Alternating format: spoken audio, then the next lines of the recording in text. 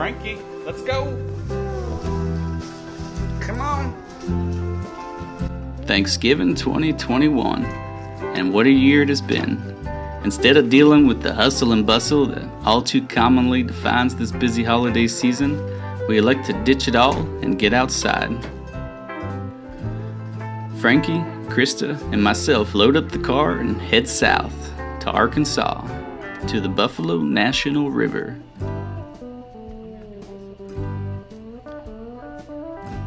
After a quick stop for fuel, ice, firewood, and a few convenience store snacks, it's on the Highway 65, leaving Springfield, Missouri, and commencing the 2-hour drive down to Ponca, Arkansas. Rolling over and through the soft hills of the Springfield Plateau, we pass through Branson, Hollister, and then we hit that state line. We cross over one of the tallest bridges in the state, the twin bridges over Crooked Creek.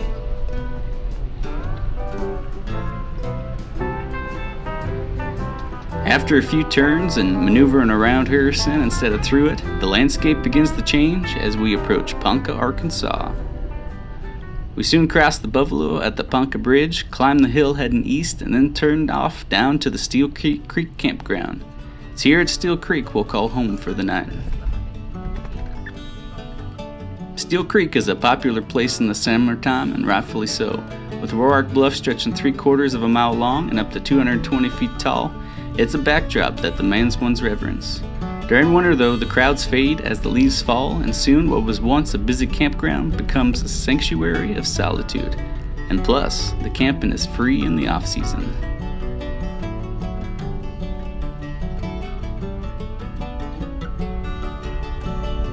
Once here, we quickly pick a site, set up camp, and then head back out for a sunset hike. Now, the Buffalo River as a park has strict rules concerning dogs on trails. For the most part, they ain't allowed, but being the good stewards that we're trying to be, we respect those rules. So we head out of the park into nearby Forest Service land where dogs are welcomed. So we head towards the Boxley Valley, cross the Buffalo River at the Ponca Bridge once again, and then head south on 43. The Boxley Valley is a popular place in the off-season. It stretches for 7 miles, and with the reintroduction of elk in the 1980s, this is a great place to view them during the winter months. There's also a lot of history in those buildings scattered throughout the valley. After we pass through the valley, we turn on the Cave Mountain Road and begin the steep drive up to where our evening hike begins. By now, if you're familiar with the area, you can probably guess where we're headed to. This ain't no secret of a hike. In fact, it may be one of the most popular, at least the most photographed hike in all of the state. We roll up on the trailhead, and to no surprise, we're not the only folks there. We throw some gear, water, and snacks into our backpacks and begin the hike to Hawksbill Crag, also known as Whitaker Peak. Trail is around 3 miles with a total elevation gain of around 400 feet. The way there is mostly downhill, with the return being back up. Now I must warn you, this trail has suffered from use and abuse over the years. Due to its ease of access and selfie potential, it sees a lot of traffic. I was disheartened to see that nearly every beech tree with a diameter large enough to carve into was graffitied. Every single one. Have people no shame. But we continue on. We descend a little farther and soon cross the drainage that feeds into Whitaker Creek. It's here the high bluffs that the warning signs warned of begin.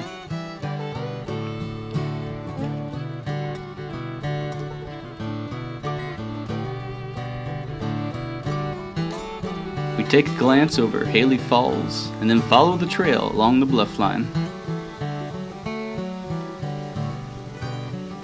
Here, if you can take your eyes off the expansive views for a second, you'll notice a change in the forest. As we approach the crag, we hit a population of shortleaf pine. As our only native pine tree in the Ozarks, it used to be commonplace on the south and westernly facing slopes, but because of heavy logging and clear cuts in the early 20th century, most of it's gone. Be sure to take a moment and breathe in that crisp, fragrant pine tree scent and appreciate it.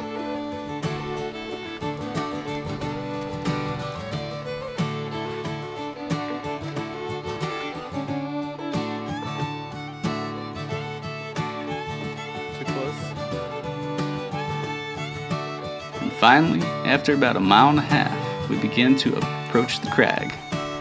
Though we saw a number of people on the trail, by the time we reached the climax of the hike, they were all long gone. We got lucky. We were the last ones on the trail, and so we had it all to ourselves.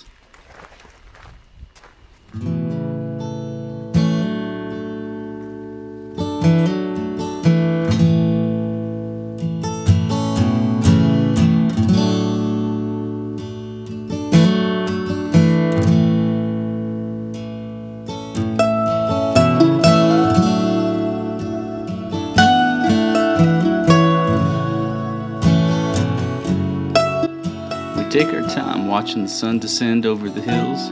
We enjoy a little snack and just soak it all in. It's a special moment having this view to ourselves. With the way things are going, who knows if this moment could ever happen again.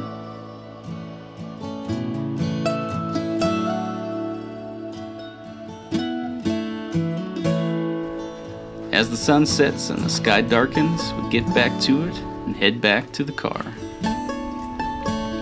We make it back to Steel Creek after dark and got right into cooking dinner. Thanksgiving dinner, that be.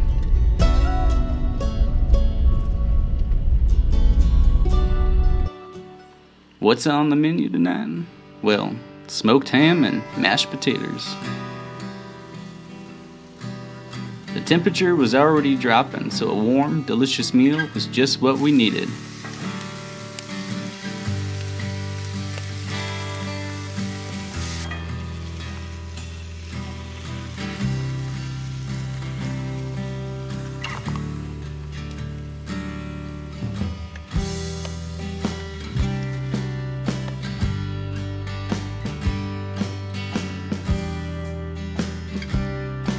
We then huddled around the fire and sipped on some homemade spiked apple cider, enjoying the night before turning into bed in our tents.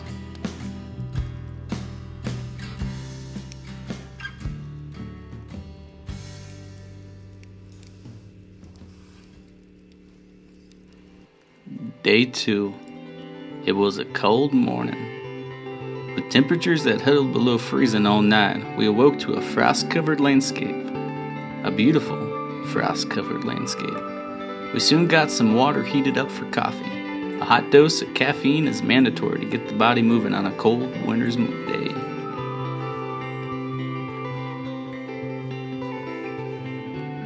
We hung around camp for a while, easing into the day and enjoying the beautiful morning.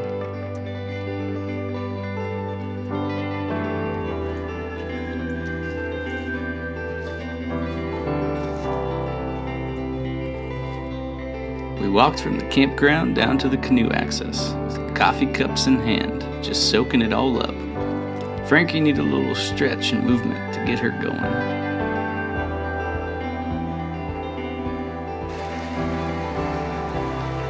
So we went down to the river and just enjoyed the morning. We then headed back to camp to make one more cup of coffee, pack up, and begin a day of hiking.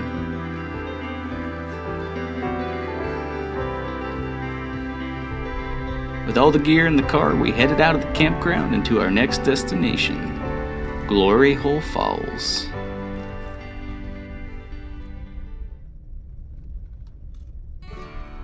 The Glory Hole is another dog-friendly hike located on Forest Service land. We parked the rig, get our packs, and begin the 2-mile round-trip trek to the Glory Hole. Much like Hawksbill Crag, the Glory Hole is a well-trafficked and easy-to-follow trail. With around 400 feet of elevation gain, most of that is achieved on the way back out.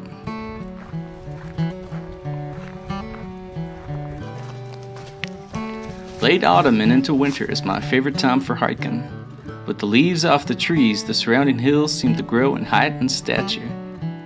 There's also no ticks or biting insects out to get you. As you probably noticed, we do allow our dog off leash while hiking. This is done carefully through years of training, and still, when we see anyone approaching, we take her by the leash out of courtesy. While many folks love dogs, I would hate to negatively affect anyone else's hike, and if we're ever in doubt, we got her leash in our hands.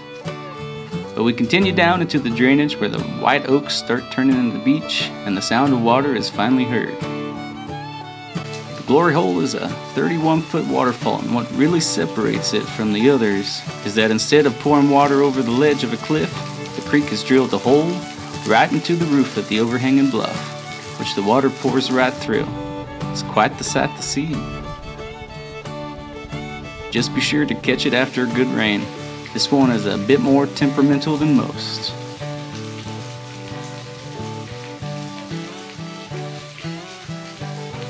After a short hang at Glory Hole, we scurried back to the car to head to our last destination of the trip.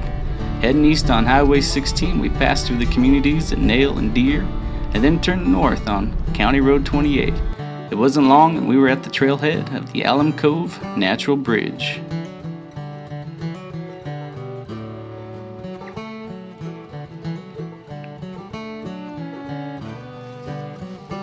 Here is a unique 1.1 mile loop to one of the largest natural bridges in the area.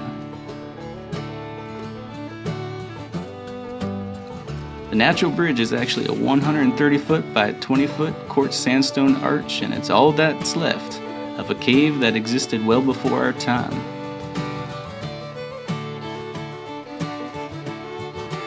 Considering how short of a hike this is, there's just so much beauty that can be easily had here.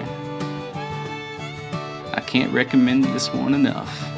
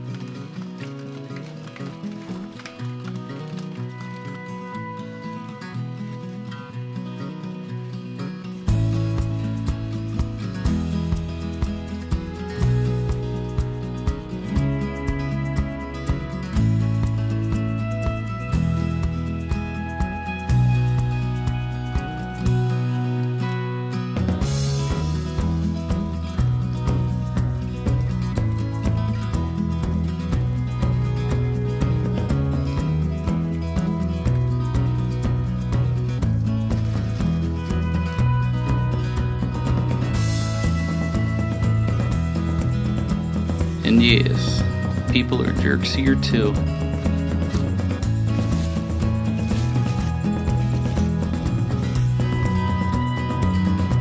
As you make the loop, you'll first visit the natural bridge, and then you'll cross a small stream to the downhill, and then climb up a bit to visit the bluff line opposite of the natural bridge. Here are a number of shelter bluffs and coves that are easy to explore and climb around in. Supposedly, at one point in time, a herd of free roaming goats occupied these shelters.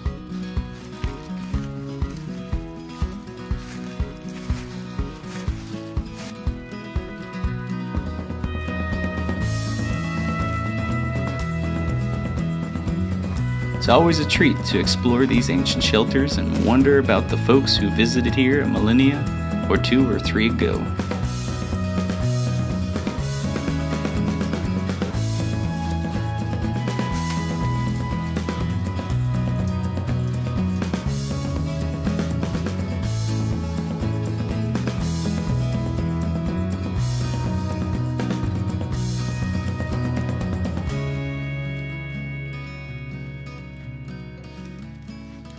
After walking along the bluff line for a bit, we dropped back down, crossed the creek, and headed back over to the natural bridge, and then back to the car. Here were 3 dog-friendly hikes near the Upper Buffalo River area. Whether you have a dog or not, I hope you get out there and explore your public lands. And remember, always leave no trace. Our future generations are counting on us.